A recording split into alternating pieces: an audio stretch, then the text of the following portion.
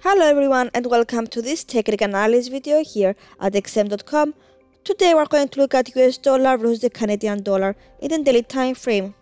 So as we can see from the chart, the price is moving lower after it penetrated this sideways channel in the preceding days and is moving towards the 1.3310 support and the 1.3225 level. Even lower if the price penetrates this 200-day SMA, which is hovering around the 1.3170 level, it will switch the outlook to bearish.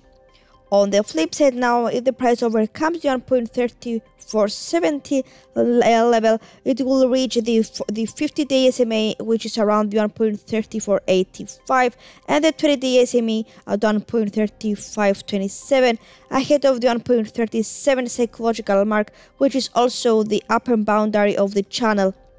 Even higher, the 1.3850 and the 29-month high of 1.3980, it could switch the outlook to neutral, while any climbs above this level here, it will change the outlook to bullish.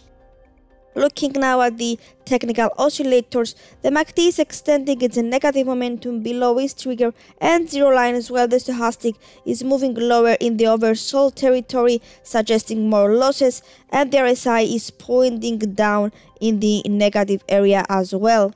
So all the technical oscillators are confirming this negative structure.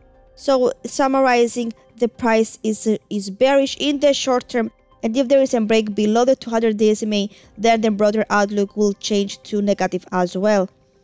So that's all from me. Thank you for watching and have a great day.